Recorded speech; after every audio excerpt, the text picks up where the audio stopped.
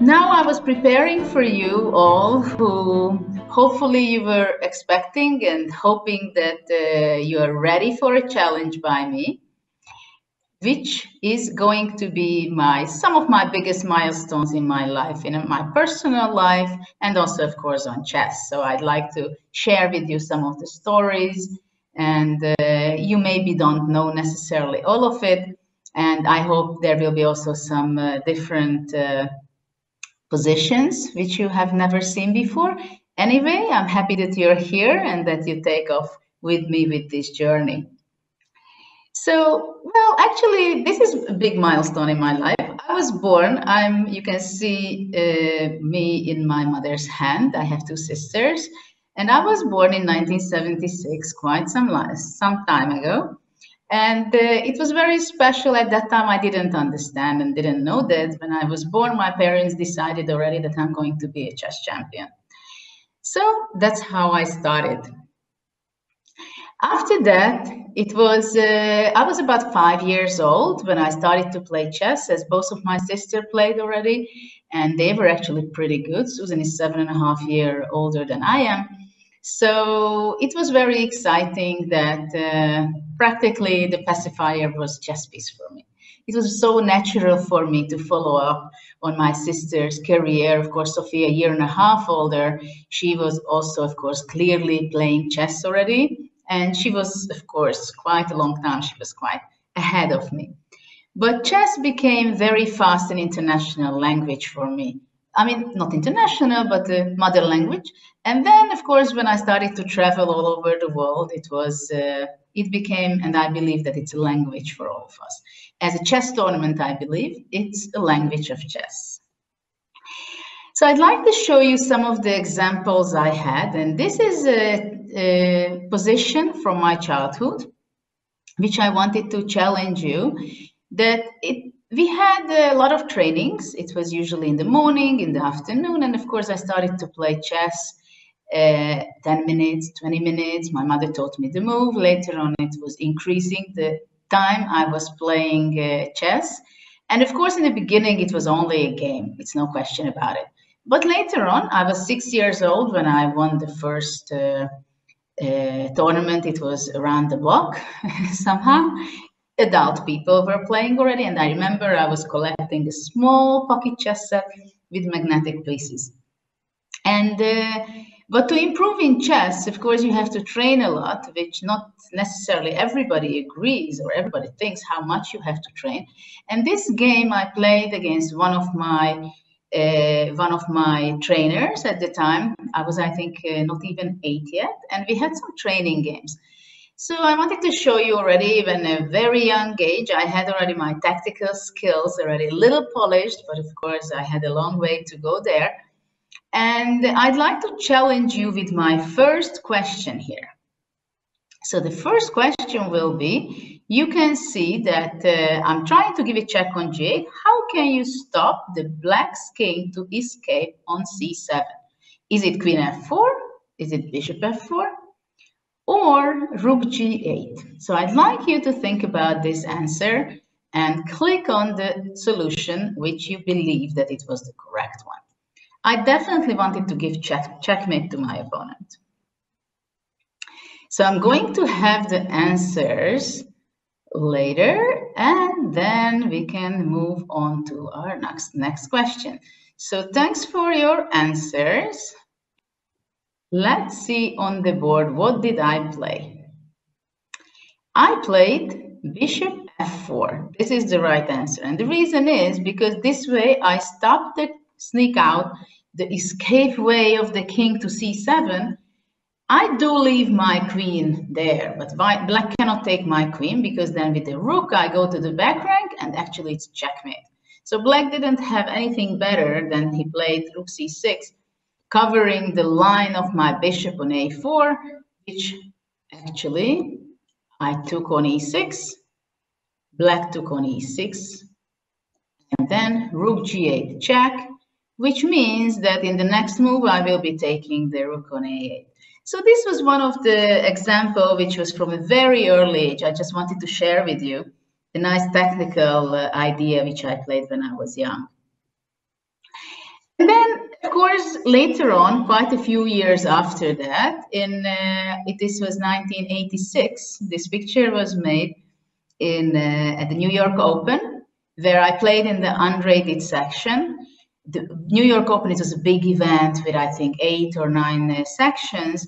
And I was just 9 years old without rating points. But where I played, I had some strong opponents, because actually there was one person from Yugoslavia who lost all his rating to be able to compete in the tournament, because actually it was first prize was $1,000.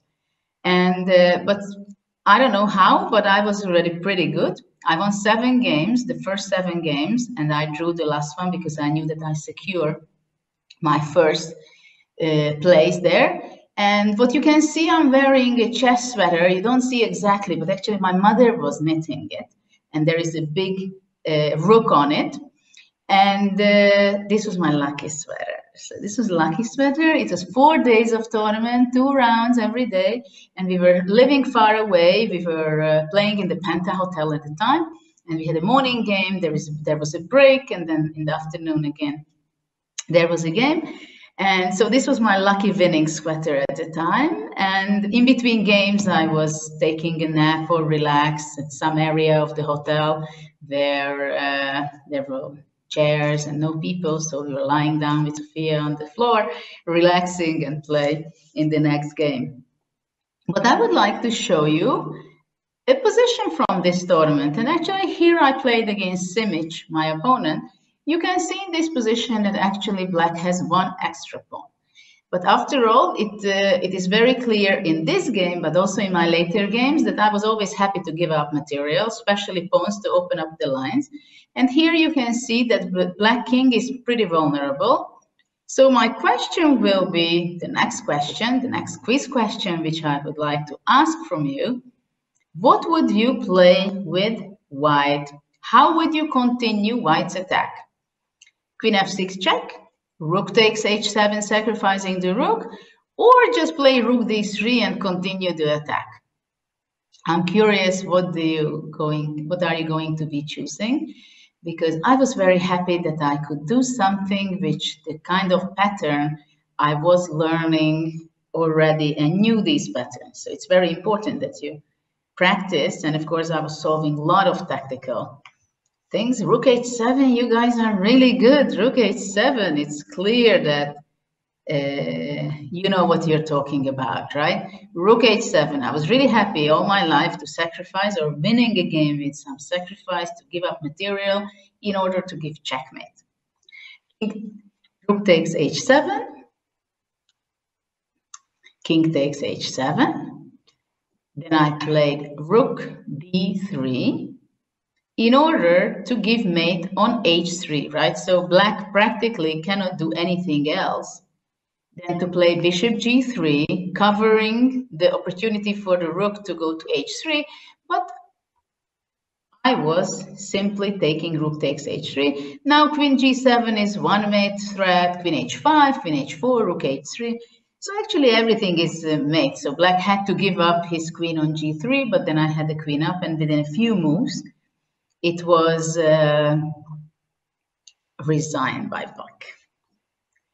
So I'd like to show you a funny painting, and I will have a question to this. So my next question will be, but you take a look a bit. And then my question is, what can you recognize from the artwork? Which opening can it be? Unfortunately, I didn't make it right, my slide, because now you don't see it. So I really need your good memory, what you've seen in the position. So I'm sorry about that if I didn't give you enough time. But there are chess pieces on the position. And it's a very typical opening setup. And I'm very curious how many of you will know the right answer, because actually it's, yeah, you said, okay. Well, actually it's the Benoni. It's the Benoni is the right answer. That's correct. And I like this painting because I think in general in life also, it very much depends how much knowledge we have. And according to the knowledge, that's how we assess a situation. Whether it's a chess position or a situation in life, it's always important to know a lot about the topic when we make judgments. Actually, this is the position which I see there, and this is the Benoni. So visual thinking is something very important in chess, and this we can also develop it quite a bit. So let's see our next slide. You can see me actually receiving the gold medal in the Chess Olympiad in 1988. This was the first Chess Olympiad I've ever played. This time I played in the ladies section together with my sisters, which was amazing to play together with my sisters. We had also model Ildiko, a Hungarian very talented girl. So we had 4 players in the team. We were always playing 3 boards at a time. And here on the left side, you see the person, the gentleman in mustache. He was a very famous chess grandmaster, world-class player, Gligoric. And he was also very famous to being a gentleman as a human being, but also on the chessboard. And of course, this Olympiad was something very exceptional for me, as winning a gold medal for Hungary together with my sisters, being in one team. This is something, of course, one of the biggest milestones in my life. But I would like to show you also one game from here, because actually I won 12 games out of 13, and I made 1 draw in the tournament. Actually, later on, if you have the time, please join me with my talk with Garry Kasparov later today. And where actually we are talking about this Olympiad where we met for the first time. And it was something very special for me, but actually he's also sharing how positive was for him, because actually Soviet Union won the gold medal as well. So here I sacrificed the piece already, and it is very clear that where you see the red square, that square is very weak for black. So actually if I would have my bishop on the long diagonal, I could give it checkmate. But you have to figure out what was the reason that I gave up a piece. I sacrificed a piece already. My rook on the E file is very strong. And I'd like to challenge you. What do you think? How to win with white? I sacrificed a piece for an attack. How did you continue? How would you like to continue this? Rook E3, Queen F8, or maybe something else. You have something better. And we are going to see some of the results very shortly. This game, actually, I also not only won the game and scored a full point, but also this game won the best game prize of the whole Olympiad in '88. And yeah, most of you, cool, great, Queen F8, you have all your tactical skills. So I see that you are going into my footsteps. Of course, let's see on the board, how does it go after Queen F8? Because after Queen F8, this is the right move. Black has to capture the queen. And then I will be going bishop to H6. Black has no other move than King G8. And then Rook E8, checkmate. So this is very clear that Black had not defense because of the bad development.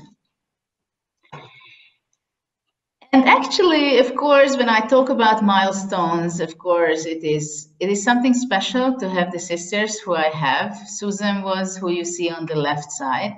She was always mentoring me. She was always very supportive. She was always supportive, not only in general, but also when actually I took over and I had started to have higher rating. And even before, when I was only very clearly talented, she was always saying, oh, my little sister will be much better than I am.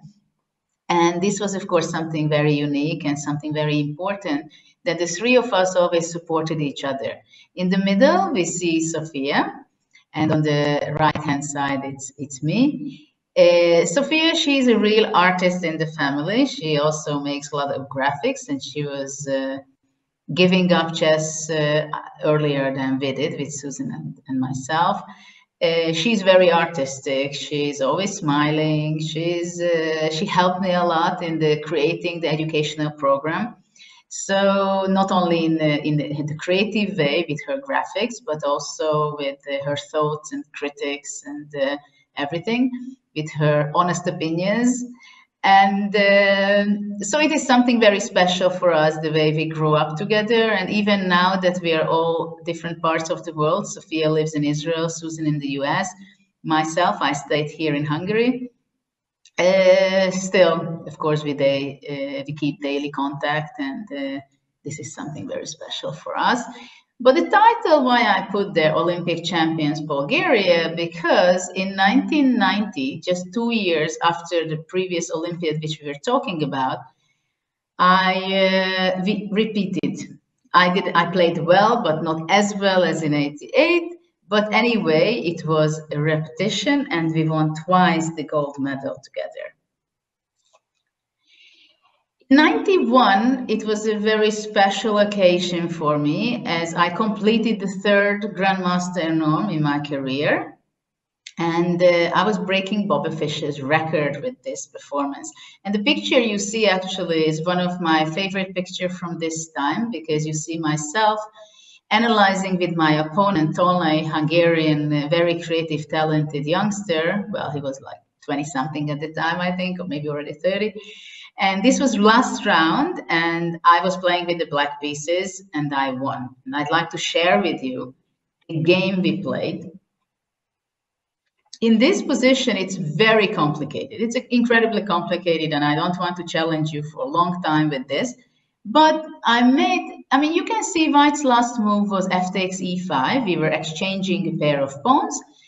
But, okay, what can black do? Right? There are different moves to be considered. And in Sicilian, when there are very complicated pawn structures, practically there is all the pieces which are on the board. So I will ask you, what do you think? What kind of unexpected move I had? So I'm going to have the question again, so you can answer me. Can you find the unexpected move I have played? My opponent didn't realize that this is a possibility. And actually, this was the idea for me, to play f takes e5, f takes e5, and then I had something in mind. Is it knight e4, knight c4, or possibly queen e5, just capturing the pawn? Think about it, that there are some tricky ideas. I love the knights. This I can help. With this way, I can help you, because knight is my favorite piece, because it can go all the way with all kind of unexpected jumps. Okay. I see the result, and more people like to play knight c4. And the idea is that if whatever takes the knight, the pawn or the bishop, then I just take back with my d5 pawn, and the bishop opens up.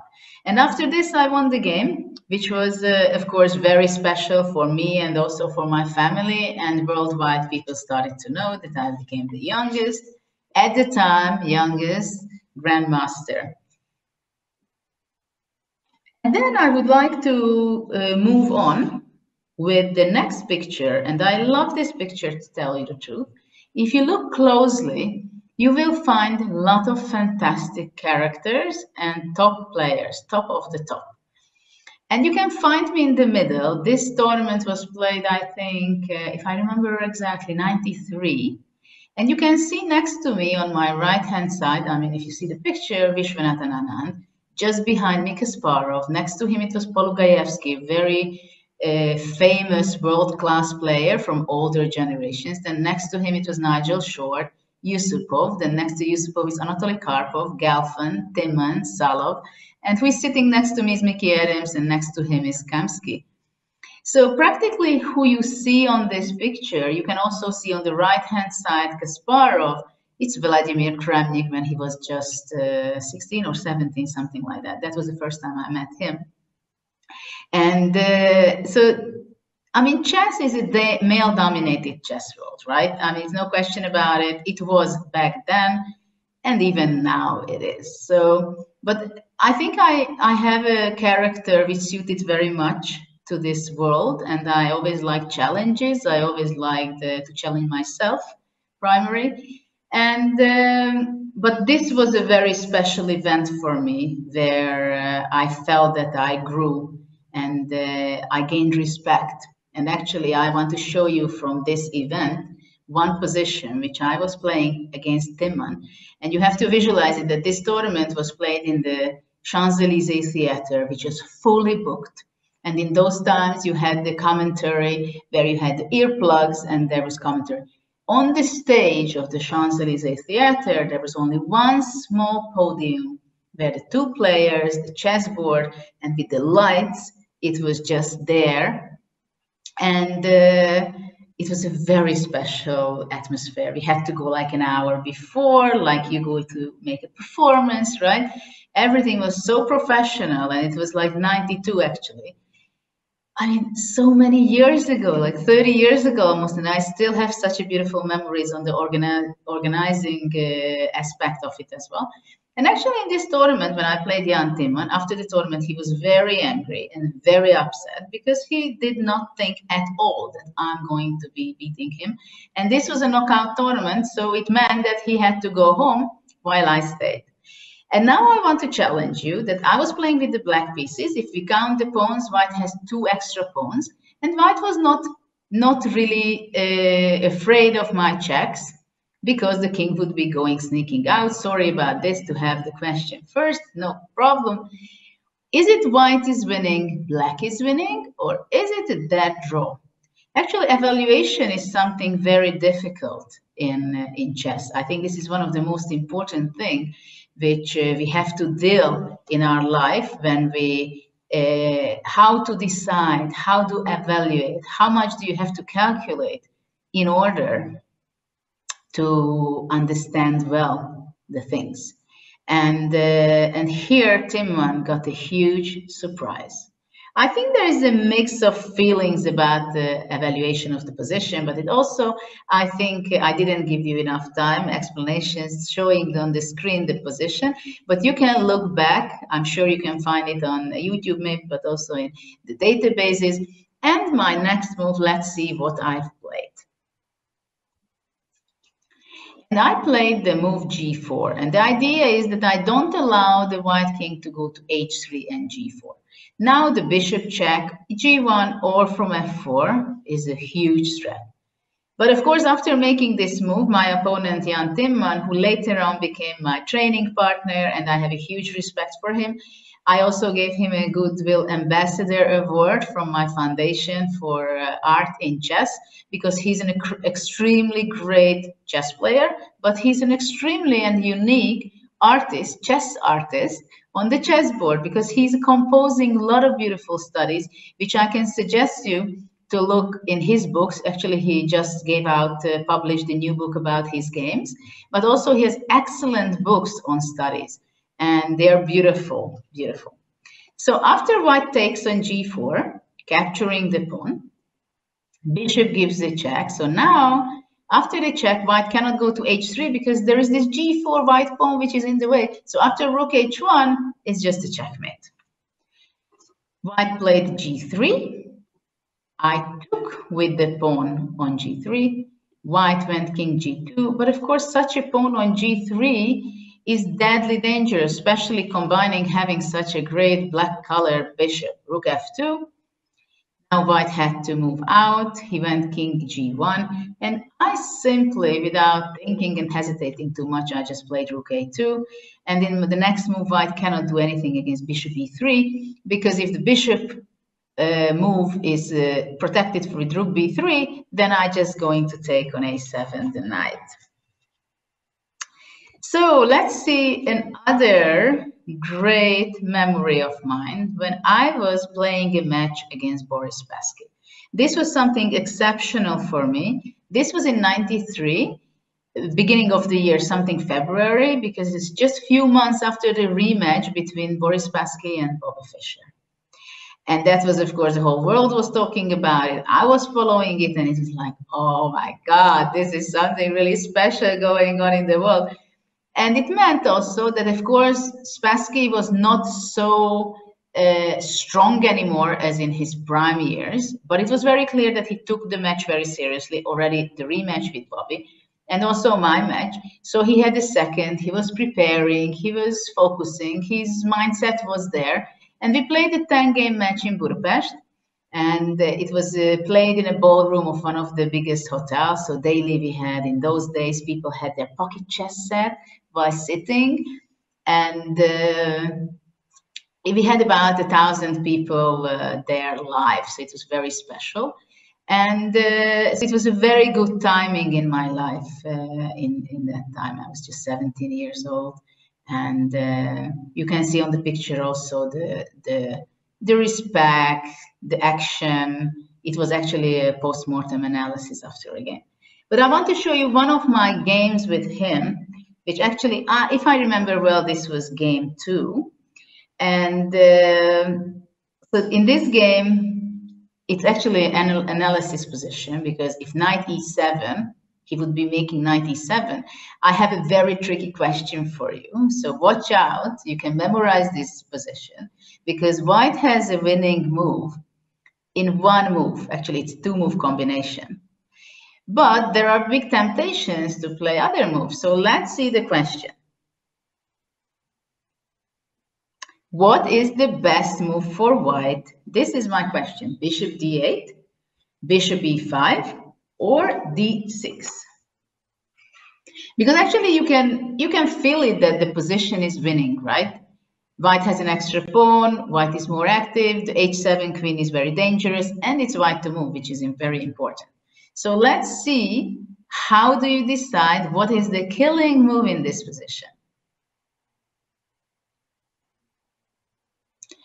Well, actually, bishop e5 is the move. And I think I will leave you with the homework that if you look back this position, which we are going to get back on the screen, then it means that bishop d8 would be a mistake.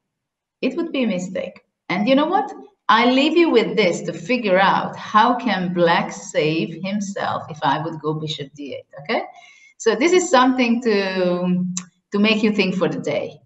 The winning move would be bishop takes e5 with a very nice pattern, where if black goes king e5, or if he takes with the queen, it does not matter, because white is going to be playing a little check on h8, and wherever the king is moving away, then queen e5 wins.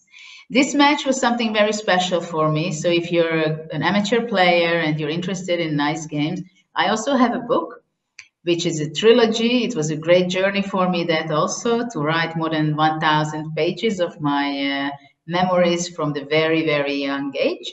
And I have quite a few games included there, and I write about my thoughts and how I experienced it.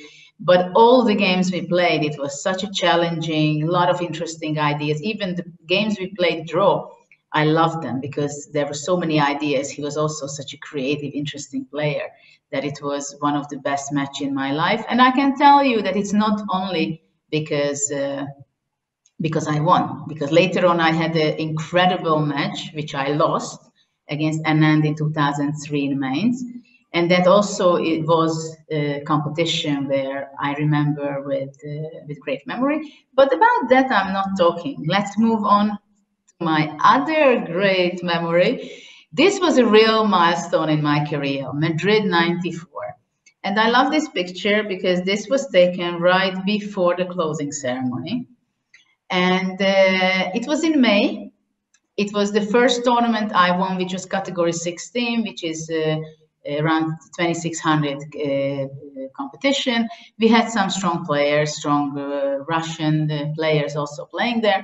And of course, I was just a girl, talented girl. People knew that, okay, she's good, but not that good. And in this tournament, it was exactly the last day or the last before day of my mother's birthday. And my mother told me before the event, well, you know what, why don't you win the tournament? It would be such a nice birthday present for me. And actually I did. And now in this picture, you can see she was thanking for me her birthday present. And then another turning point in my life, this is not exactly on the chessboard, but I think is the most important move in life. Who is going to be your partner? And here you see my future husband, Gustav, And we were visiting here in 98. We met and we got married in 2000. But this was the beautiful trip. We were visiting the Machu Picchu. And actually, this was the occasion when, after visiting and going around, and I got burned, and it was exhausting day, of course, on a very high, so you barely get the opportunity to breathe.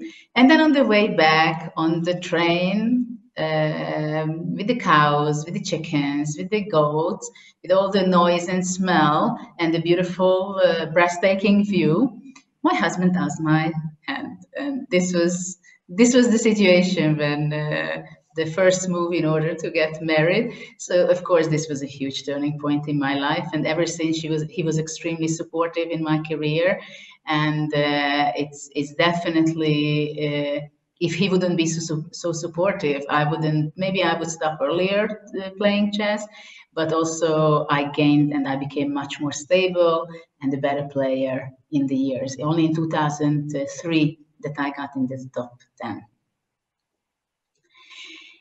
And then, of course, the big champions. I mean, big champions always give a lot to someone's career. And I think it is something very important to highlight that when a youngster, a talented young personality who loves the game, who is very passionate about the game, it is exceptionally important to look and search for opportunities to meet the big guys, the guys who really understand all the ins and outs, the guys who are real champions. Because even if you just spend a few minutes, I remember when I was a kid and I had an opportunity to visit a tournament and just look at them after the game, making a postmortem, you think the same way or you don't, but you see someone just talking in a natural way and looking on the board how fast they are, what kind of ideas come to mind, how they talk, how they behave.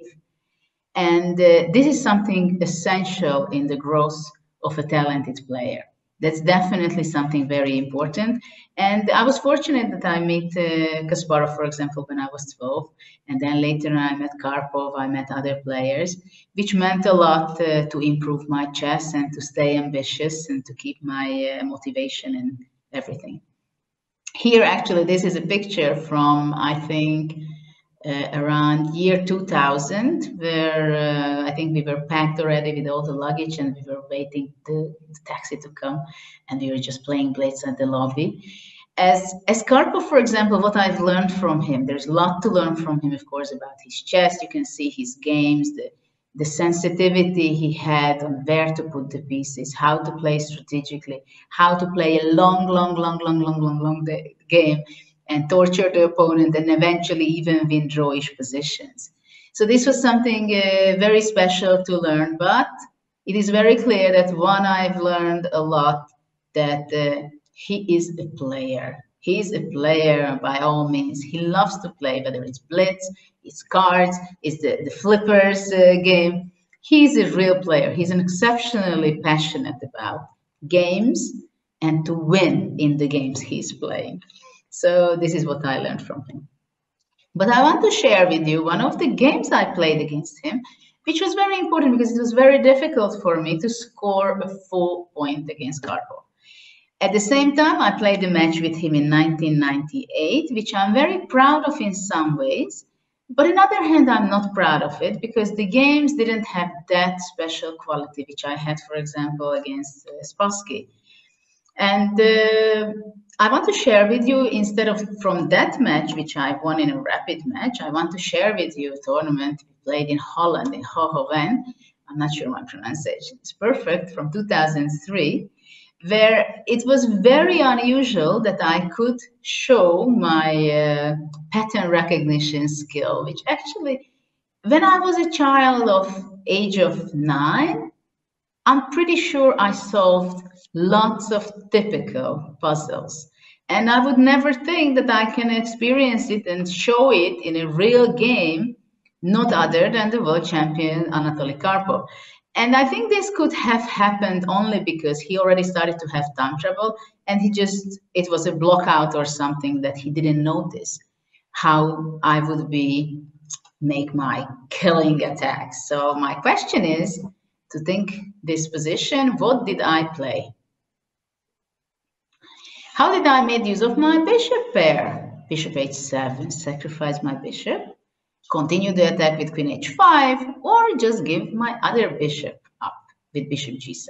It's a very typical pattern, how to destroy the king's setup, the king structure. And this is something very important, because if you have two bishops on these two diagonals, it can be a killer, especially if you have a teamwork with your queen and rook. So I said a lot about the game already. Okay, so most of you did the best move which I played. It was bishop h7, king h7, queen h5 check, king g8. So now take a look at the position. Some of you who choose bishop h7, I have the feeling that you have already in mind all the way through the forcing winning move, but I'd like to ask the next question from you. How do you continue the game? Let's see the next question. And we're going to see the question will be, how did you follow the game? Well, until we get the questions, the quiz question, until then you can think and you see the board. So let's see. What did I had in mind when I sacked my first bishop on h7? Let's see what would you play, because it is also very important when you have a winning position, when you have a winning combination, how to continue, how to go all the way until to really score the point. This is also very challenging for amateurs, but also for myself. On the highest level, it's always a question. And I think this is one of the biggest strengths of Magnus. Of course, he has a lot. But one of the biggest strengths that if he gets a chance, if he gets a winning position, he wins it. So let's see the move on the board. Let's see, bishop g7. And most of you knew it exactly how to finish the game. So after the move, bishop g7, we are going to see it in my next slide. And it's just on the board, bishop g7. The threat is queen h8 mate. So black took on g7. I make rook g3 check. And black is actually going to get mated just in a move or two. If king f6, queen g5 mate. So this was something very special, and I remember it was in the newspapers in Holland also that it was so unusual that Karpov was losing this way. But it can happen, especially when you have time trouble and your position is not so good and you're confused. But of course, it was a nice combination, which I remember with nice memory. So then another milestone in my life, obviously, when you start to have a family, and here you see Oliver with me. He's already, well, in this picture, he was about 1 year old. He was born in 2014, so he's 16 by now, and he's a lovely boy. I'm very proud of him. And well, he was eating pieces as I did when I was a baby. Later on, he was a little bit playing chess in competition, but then he stopped and retired from chess, competitive chess, much earlier than I did. He was playing chess in kindergarten. He was also playing chess in elementary school, grade 1 and 2. And then later he quit. But I do hope that in a later stage of his life, when he's going to have his family, then chess somehow comes back in his life.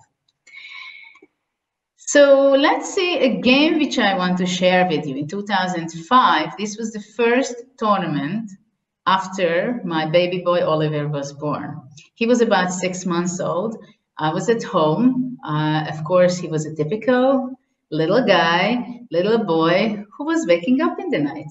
So when I was traveling away to Vakanze, which maybe some of you know, where it's in Holland, it's very cold in January, it's on the seaside, but it has a very unique and special atmosphere. And I've been playing there many times. It's a huge festival, And it's a very little village where during the festival, all the pubs, restaurants, they have chessboards. So actually, really chess connects there, everything in that few weeks of the event. But it can be also very freezing cold. So this tournament was very memorable for me, and it was a very serious challenge, milestone in my life, because actually this was, I think, even not only the first tournament, but this was the first round I played against Svidler. And I want to challenge you with my question, because I made the move and Black resigned. It was not the only winning move, I must say, but I will have my question just shown to you on the screen. First question, is it c4 that I play? Is it queen d3 or bishop f5 attacking the queen?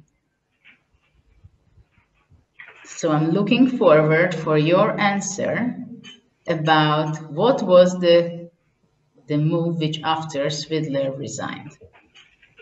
And of course, in the meantime, I can tell you that after 6 months of not playing, actually it was more than 6 months that I didn't play in competition, but after giving birth, it's you don't know what to expect from yourself. Of course, priorities change a bit, and also, which was interesting, that I felt like I went to a vacation, where actually Vijkan Z tournament is not about vacation, I must tell you. It's like 13 rounds, and which is very tough, because very tough event, the A group, where all the top players are playing. So it's a long event, but just that I could get a good night's sleep, I had a quiet breakfast, and I could only focus on myself. This was something very new again. So let's see on the board. Most of you played the move which I played. Also, queen d3 was actually a very good move, but c4 actually just wins on the spot, because there is a pin also on the d5. But the main idea is that the queen is attacking the bishop on b3, and bishop d5 is threatening to winning the queen. So if black plays bishop c4, I'm sorry, I didn't put it on the diagram, then rook would capture the bishop, and then bishop d5 would win the queen. And then another turning point, my lovely Hanna was born in 2006, just 2 years after Oliver. And this made my life even more happy and more challenging. And I want to show you later on what had happened. Actually, this exact picture, which you see right here, this was the first time that I beat Garry Kasparov. But I have to tell you, which may sound quite strange for you, this is not the game which I'm most proud of. And I want to show you which I'm most proud of, which game was most interesting for me. And it's getting a little bit more complicated, the last few examples which I want to share with you, but this also something that you can look back in many YouTube videos, in books, in my books as well. This was something very special. I just want to say about the psychology of the challenge with Kasparov. I met him back in '88. Of course, he's God. You meet Kasparov, the world champion. And of course, I was rooting for him when he was playing the match and becoming the world champion. He has a very similar style to mine.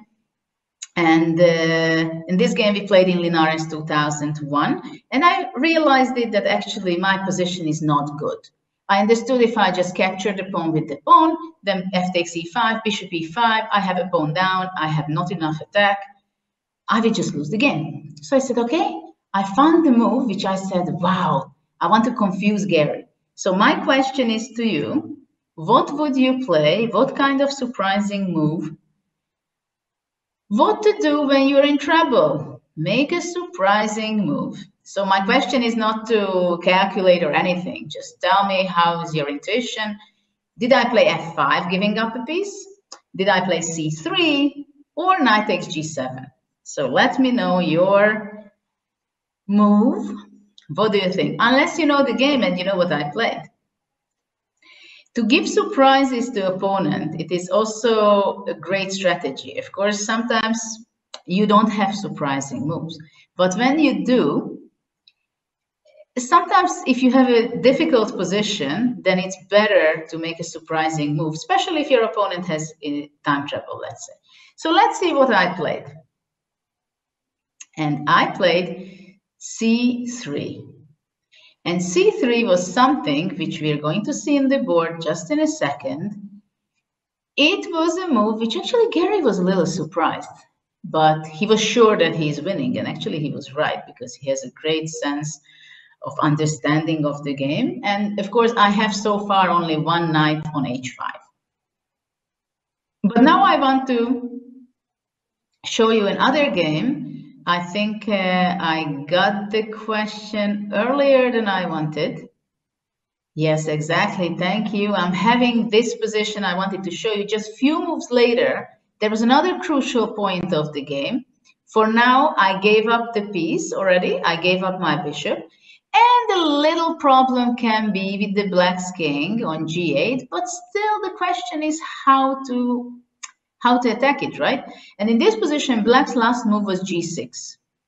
And in this position, Gary was hesitating to play g6. And while he was hesitating, I had my plan already. I had my plan. And when he played g6, without thinking, I played my next move. Without thinking. I was not sure that it's going to be sound. I didn't know whether it's good, whether I can save the game or potentially maybe win the game. I knew one thing, that I wanted to play against Gary's king. This was my whole strategy in the whole game. Whatever it takes, whatever the cost is. And actually, so far, I sacrificed one piece. And now I did some more. And it was very interesting because by this time, Gary took off his jacket. He usually took off his watch, and like he was really watching in the game. He was in the board. And we started to have not too much time. And instantly, I made my next move. So we are going to have the question. I want you to be choosing between the different alternatives. By now, actually, I got a chance to save myself. I was not aware of it, but I analyzed it later. But how? Should I go f5? Should I go knight e6? Or rook g1 to pin the king on g8?